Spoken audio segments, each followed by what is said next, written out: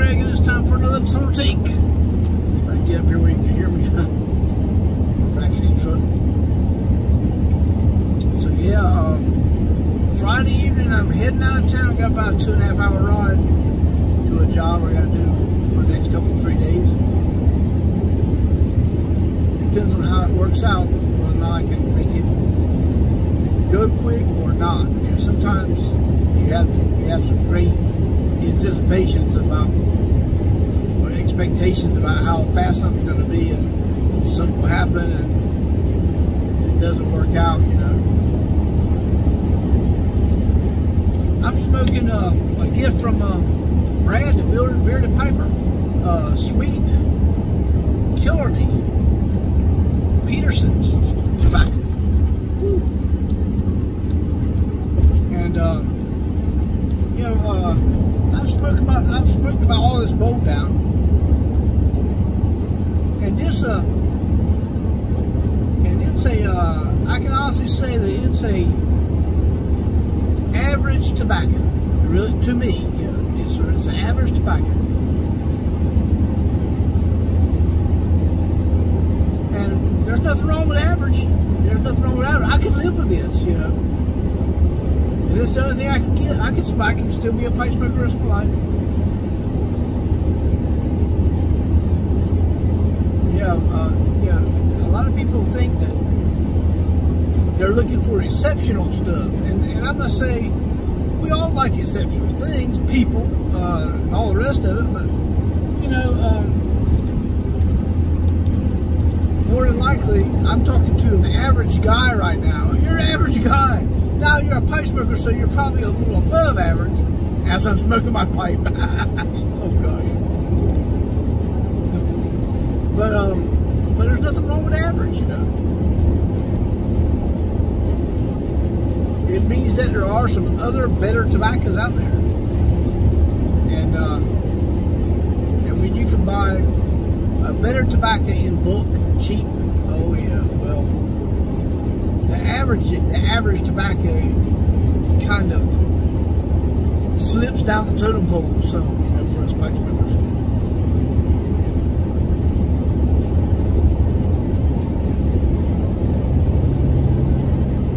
The sun's almost down now.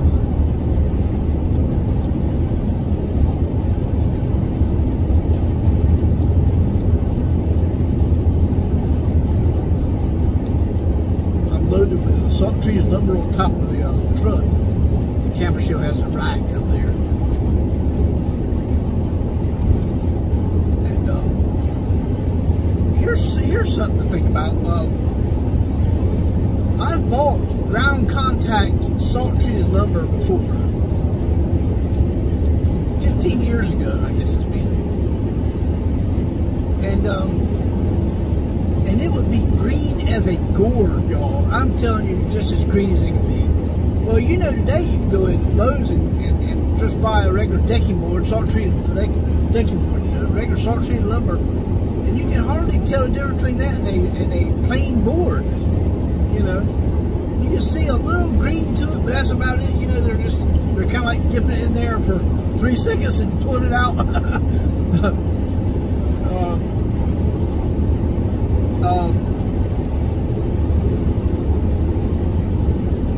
Today, the ground contact salt treated lumber looks like yesterday's regular salt treated lumber.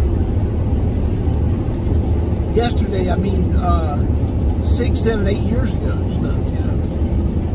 It was before they started pulling back on the dip, the treatment that they're putting things through.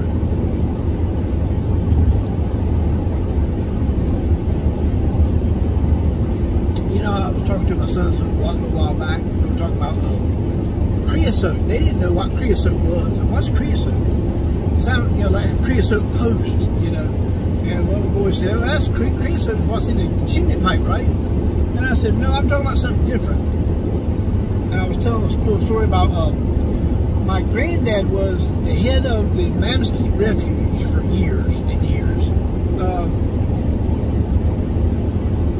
And he was like the manager of the place, and and they would have a lot of posts that they would need for little refuge signs, you know, stuff like that, you know, a post for the sign to go up, that sort of thing. Well, I remember going with my granddad when I was probably I probably was 8 or 9, probably. And we went to a place, it was either in Greenville or Wilson or Raleigh. And it was a creosote post production company. And what they did, from what I gather, creosote is huge vats of kerosene blended with tar, and you set these dry posts. Telephone poles used to be made out of them. They would take these dry trees, which were like a telephone pole, you know, de-limbed and de-barked, and dry them out, and just put them in these huge vats. I mean, these things were big, and just let them sit in there, just let them soak the stuff up. And that's what it was. That's what I saw. I didn't see any pressure treated type stuff. The lumber that you get today are put in vats and then locked down, and then are put under pressure, which makes that poisonous liquid that keeps that wood from rotting, or insects getting in it and that sort of thing, and penetrates that wood fast.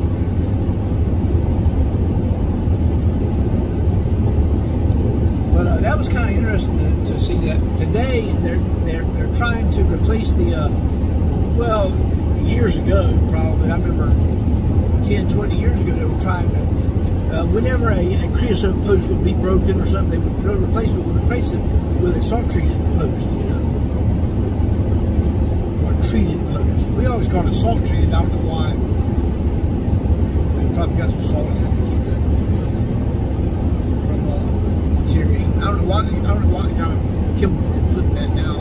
I've always heard there was a certain amount of cyanide that was in them that would kill bugs and insects and stuff like that.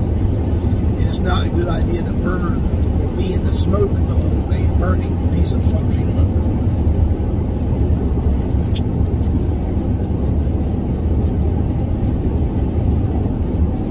Not a bad tobacco, y'all, I'm telling you what.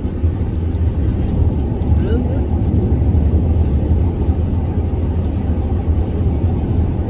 So,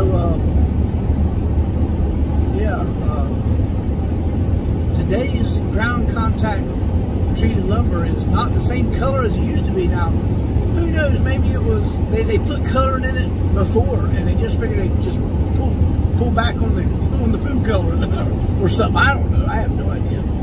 But I know what I see.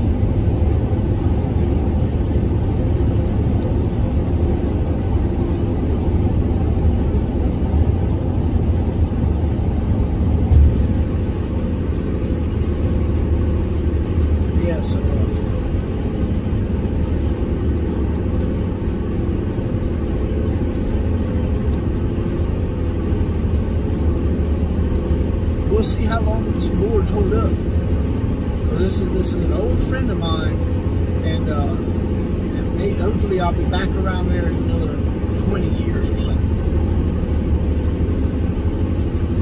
I'll be 78. Yeah, right.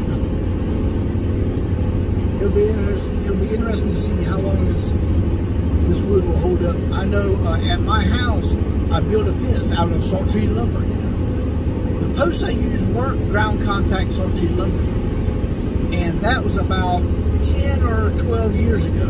And now, whenever there's a windstorm, I have one post break. They're rotting off at the bottom, and so I was able to get that long out of a regular salt treated post, you know, a 4x4.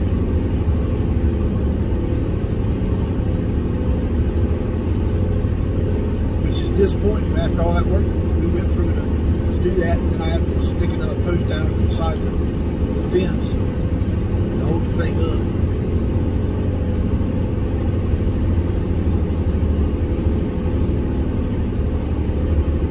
should have sprung for the ground contact stuff. If it holds up any better, I don't know. Probably does.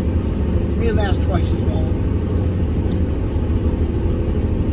They may have it just to last long enough to where whoever installed it will be dead by the time it rots, or at least out of the business, you know.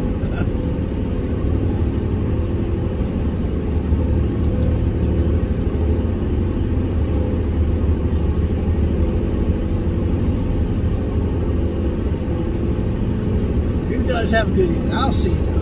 Bye now.